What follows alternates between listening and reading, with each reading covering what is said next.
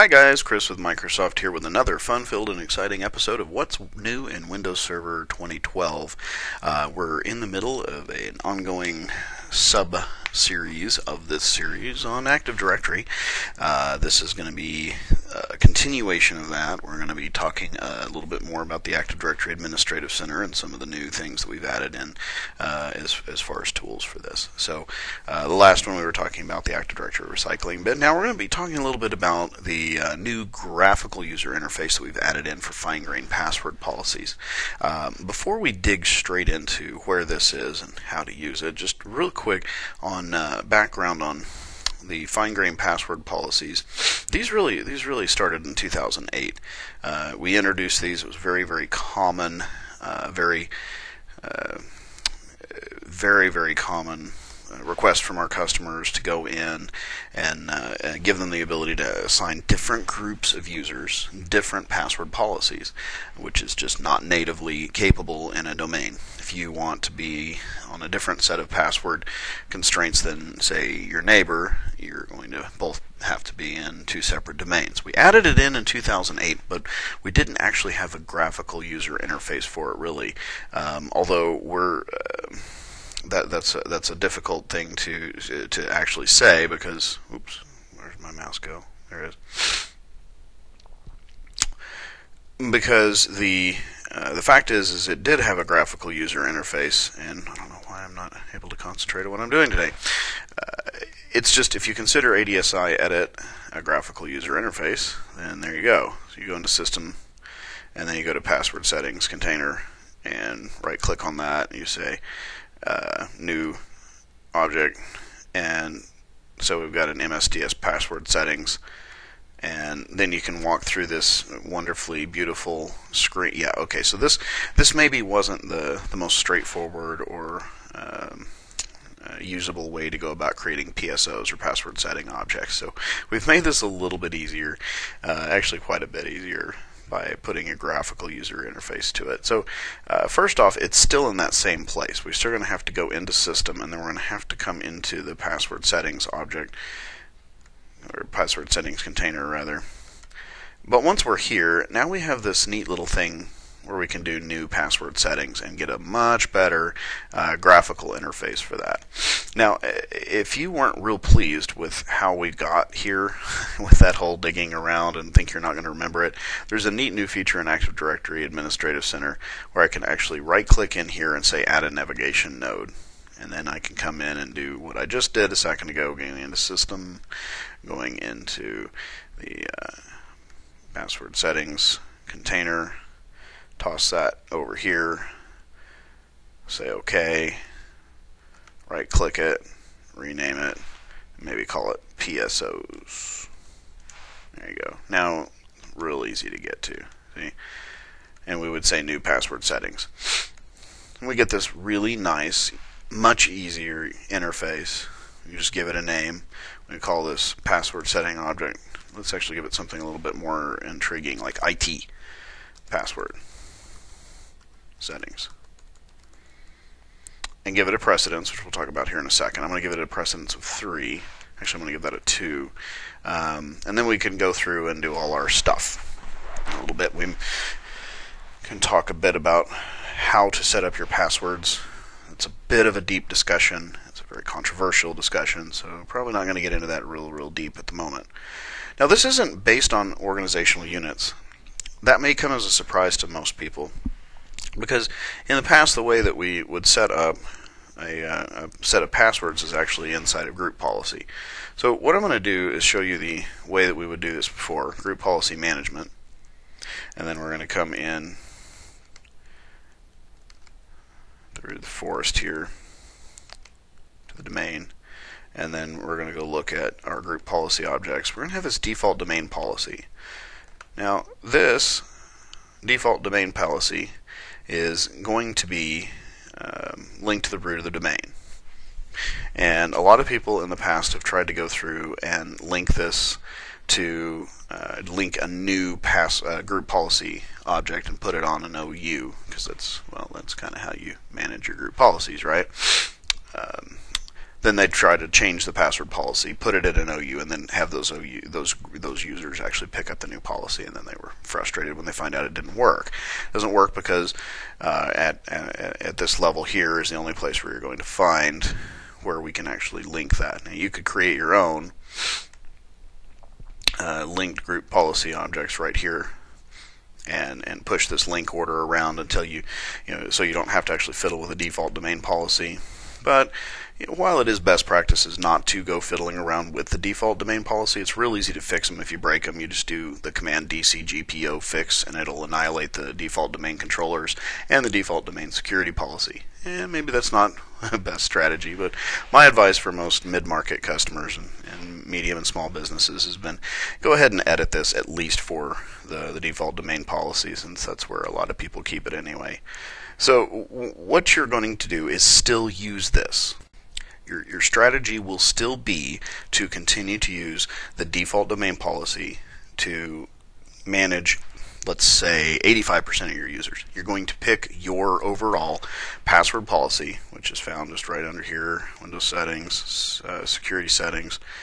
We got our account policies right here. So we got our password policy, we got our lockout policy, curb policy. You'll do this still for most of your users, and then you'll override this for special groups of users. Most companies, I can't imagine needing more than 3. You'll have one probably for your domain admins. You definitely want to lock those guys down, preferably with a separate account. Right? We'll have one account that's a standard user, and then one account that's what I would call a utility account that they could use when they need to do something special, and have those locked down with a much tighter password policy. So then we would link that to the domain admins group, so that automatically anybody who's a domain admin gets that. And then you might have another option like HR. So the HR people obviously have some sensitive payroll data that that they have access to, so maybe we do or do not want to have them locked down with a little bit tighter security. If you do, then you can just assign a password policy to them that's maybe just a teeny bit more restrictive than the standard users.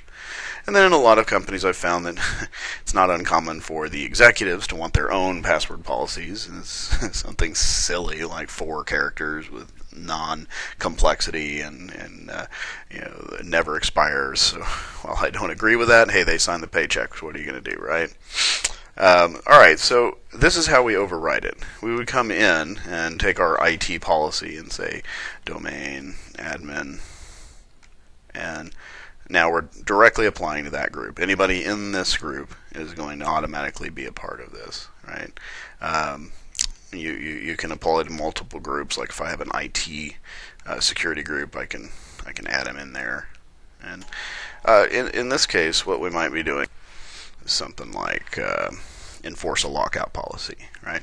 We would never lock out an account until an administrator manually unlocks it under normal circumstances. Highly not recommended to do that, because if you do that, then your users will simply just write all their passwords down. We've proved this again and again through academic research that this can be a very, very high security risk. But your admin's slightly better trusted group, so maybe we say after 15 bad attempts, we just lock it, right? And a password hacking utility that's going after an account at 6 million attempts per second is very unlikely to guess it in 15 tries, right? And then maybe we might say something simple like 30 days. And we'll always have this at least 1. This keeps people from defeating this right over here, passwords remembered. Maybe for our IT guys, we want to set that so that it's going to be a really long time before they can. And maybe for these guys, we want them to have at least hello 10, not how's that? All right. So this is how we've set this up. So pretty simple, pretty straightforward. Maybe in our case we're going to have a couple of these. Maybe we're going to have another password settings that is just for the previously mentioned director, so we might call this D-level password policy and put it as a precedence of 1. Why would I do that? Well, let's say that I got a director who's also going to be a member of that IT admins group for one reason or another. We want him to pick up the director policy so he doesn't call in complaining about it. This will simply mean that he'll pick up that policy over somebody else. So in his case, the D level, we're going to have maybe a password length of 4 characters. We're not going to have any password history. Does not need password complexity requirements. This is not, by the way, recommended by any means whatsoever. But this is what your directors will ask for, obviously, and no lockout policy, right? And so we might. I think I created a group called directors. Yeah, there we go. So we'll add that directly into the directors group there. All right, so we got ourselves a couple of password policies. Now, how do we know that this is working? All right, so that's another really cool thing about this whole thing. If I go into my user accounts and I come down here, I'm going to look at my favorite illustrious Kyle Busch user. Favorite NASCAR driver that I always like to use when I'm creating any labs. I'll go see, hey, what do we have for Kyle Busch? So I can right click on Kyle and I can say view result and password settings, and it's going to pop up. It's going to say IT password settings, so I can see right here which one he's actually picking up. Kurt Busch, on the other hand, his older brother, is not in IT. I see his, and it says, hey, he doesn't actually have a fine-grained password settings. He's just picking up the default domain password, right? So I'm fairly sure I actually made Eddie Gossage become, there he was, a director. Let's make sure that's the case. Eddie does not have that, so maybe it was Mike Helton. Let's see who's Mike Helton. No. Well, there's a much easier way to find out, right? Let's go to the directors group and see who is members. Okay, well, Eddie is in there. Must have just missed something. I'll be feeling silly later when I review this video. But this does give us an opportunity to look at one other cool feature that was going to be the next bullet point that I would talk about. But now we'll talk about it right here. As you can see, inside of your user accounts and in your groups, you can see all directly associated password settings right here. So it's another way to see what's taking effect. So if I right-click on Eddie, and I'm just too curious. I got to know why the member of didn't show. Oh, he's right there. I don't know what the heck I was looking at. Okay, everybody who already saw whatever silliness I just did is probably giggling at me right now. But I don't care. Giggle all you want. Okay, view result and password settings. There we go. We can see that he has picked up the D-level password policy instead of the actual IT password policy, even though he's a member of both groups. So there you go. Okay, let's get out of that. There's a weirdness with my mouse flipping out on me. It's because I'm using a little touch mouse and not my actual sliding mouse. Maybe that's what I should be using. Okay, so that's password policies. I want to show one extra thing off on the Active Directory Administrative Center. And it's this thing down here at the bottom that maybe you didn't even notice. Windows PowerShell History. Everything I've been doing throughout the last 2 videos of me showing the episodes showing the Active Directory Administrative Center has been going on right here. So you see, when I pull that up, I can see all of this stuff. Remember all those restores we did? There they are. If you want to know how to do it in PowerShell, it's right here. So if you'll remember, in the previous episode, we set the forest mode up to 08R2. We enabled the recycling bin right here.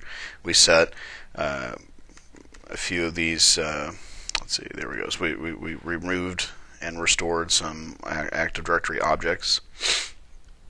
Here just a few minutes ago, we did some stuff like new fine-grained password policy. Right?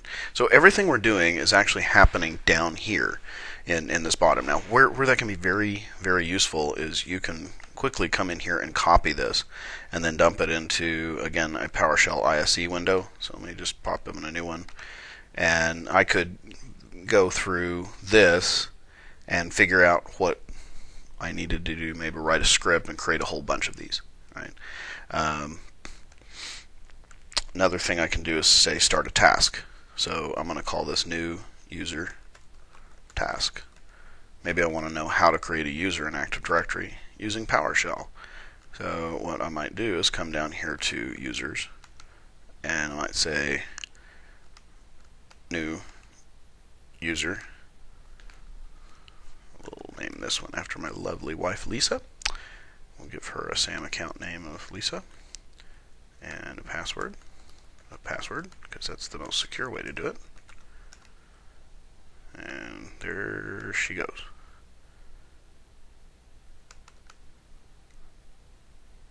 Go up to where my task started,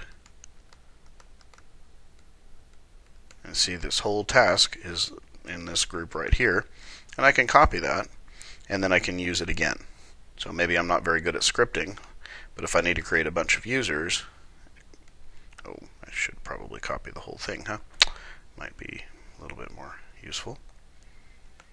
So this can be useful for A, hey, maybe you want to learn some PowerShell. B, maybe what you want to do is do a bunch of menial tasks over and over again, and you don't want to have to sit here and type it. Maybe what we're doing is just changing a couple of these. You could change a couple of the inputs here and then just re-hit the run over and over again. Obviously we can't do that because she's already in there, but another little piece of this is show all. If I do that, now I'm going to get verbs. So if I go in here to the users container and refresh it, come on, get in here. Let's go to domain controllers. What I'll get is the verbs for that. So you can see I've got get AD object command right here. So now I'm getting my my verbs. I'm getting my get object, so I can go around and browse around and see how to actually navigate through. So not just doing things, but actually coming around and pulling things out. So this is a pretty neat tool. It could be helpful for A, either learning some PowerShell, or B, maybe just figuring out how to do something that you need to do a bunch of one-off, but you don't want to learn a whole lot about PowerShell. You just want to see what's going on in the background. So this can definitely be a useful tool. And so maybe hopefully that'll be something that can help you out. But anyway, guys, this has been Chris with Microsoft. As always, I really appreciate you watching. If you found anything about this useful at all, please give it a quick like in the link below, and feel free to subscribe to my channel. I'd love to have another subscriber on my little YouTube channel here. My blog is also at 9z.com. It's real easy to remember. It's just the last number and the last letter .com, and that's got links to my Facebook, my LinkedIn, my Twitter. And as always, thanks a ton for listening, and I'll see everybody in the next episode.